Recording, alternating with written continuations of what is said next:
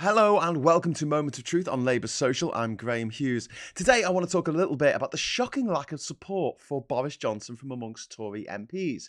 I spent a good chunk of yesterday looking for Tory sycophants who are actually backing Boris Johnson, his lies and his contempt for Parliament. It's slim pickings. Brandon Clarke-Smith, the MP for Bassetlaw, posted a tweet just 47 minutes after the 30,000 word report was published, saying, I am appalled at what I have read about and the spiteful, vindictive and overreaching conclusions of the report. I won't be supporting the recommendations and will be speaking against them both publicly and in the House on Monday. I'm backing fairness and justice, not kangaroo courts. Along with a photograph of Johnson with the slogan, I'm backing Boris, and imploring others to share the image. The image was retweeted with no further comment by MPs Marco Longhi and Andrea Jenkyns, while Jacob Rees Mogg quote-tweeted the image, adding, when Parliament stands upon its dignity, it often ends up looking foolish. What? The Privileges Committee report is a case in point. All right, mate. Justin Tomlinson, MP, posted a pic of Dominic Grieve, adding, those defeated by Boris at the ballot box are rejoicing. 2 election winners, Cameron and Boris, cast aside. Brave. Yeah, I've got no idea what that means either. Of course, swivel-eyed Johnson fangirl Nadine Dorries wasn't having any of it. This report has overreached and revealed its true predetermined intentions. It's quite bizarre. Harman declared her position before it began. Jenkyns, the most senior MP on the committee, attended an actual, in capital letters, party. Any Conservative MP who would vote for this report is fundamentally not a Conservative and will be held to account by members and the public. Deselections may follow. It's serious. MPs will now have to show this committee what real justice looks like and how it's done. This is Nadine Dorries, who said she was resigning with immediate effect over a week ago and still hasn't resigned. Meanwhile, Matt Vickers MP tweeted about there being questions around the makeup of the panel, 4 of whom were Tory MPs. Simon Clarke MP was amazed by the harshness of the report, calling it vindictive. Paul Bristow MP said it went way too far. Someone calling themselves Sir James Dudridge KCMG MP wrote, why not go the full way? Put Boris in the stocks and provide rotten fruit to throw rotten food at him.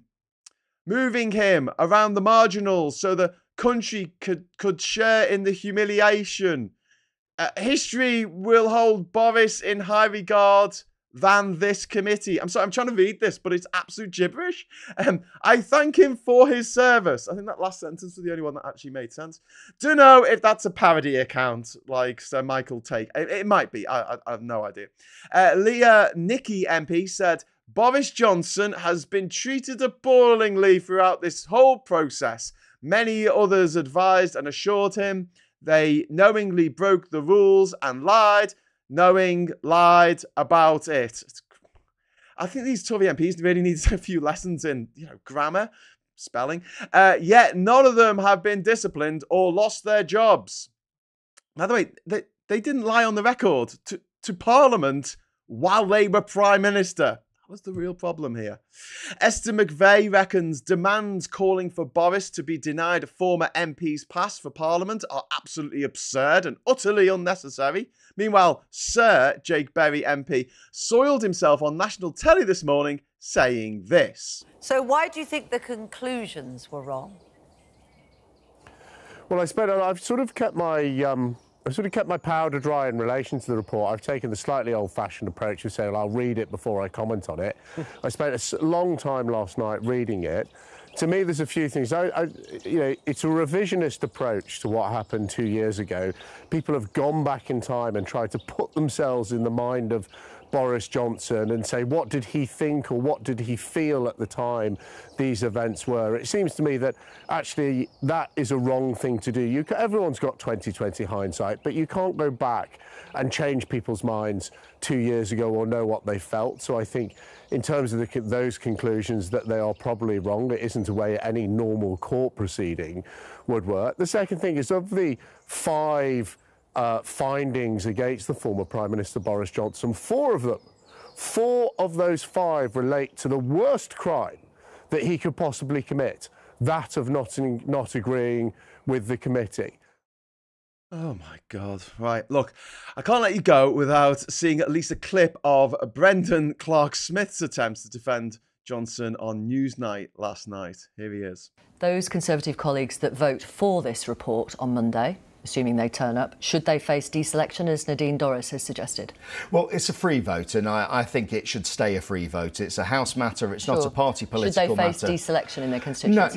No. I mean, I think it's for individual constituencies to speak to their members of parliament about how they feel, about what promises they've made, and about what they think is reasonable and with their own consciences. So I would never go as far as saying that, no. But what I would say is that I think they should look at it. I think they should make their own decision on it. And certainly I would urge them to vote against this, because I do think it has gone too far. I think it is spiteful and vindictive. Taking his parliamentary pass away from him as a former Prime Minister is quite unprecedented. Yeah, because he was a Prime Minister and he misled the House and the country. That's why they're suggesting a suspension of 90 days and removing the pass. It's all the more serious, the committee said, because he was the Prime Minister. But of course, most of this is for the criticism of the committee. Margaret Ferrier, of course, only had 30 days suspension.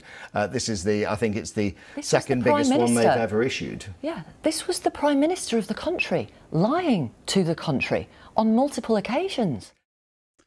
They just don't get it, do they? But really, that's been it.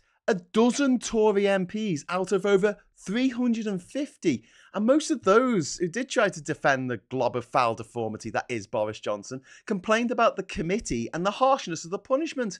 They didn't say he was innocent. Notably, Rishi Sunak was nowhere to be seen. He disappeared for the day, made no comment, and is presumably still hiding under his desk somewhere. One of his predecessors as Prime Minister, the guy who was the leader of the party when Sunak was Chancellor, misled the House. That's a huge charge to lay against any MP, never mind someone who's the actual Prime Minister at the time he committed those offences. The obvious conclusion to draw from this is that the vast majority of the Tory party is, like the country as a whole, well and truly sick of Boris Johnson.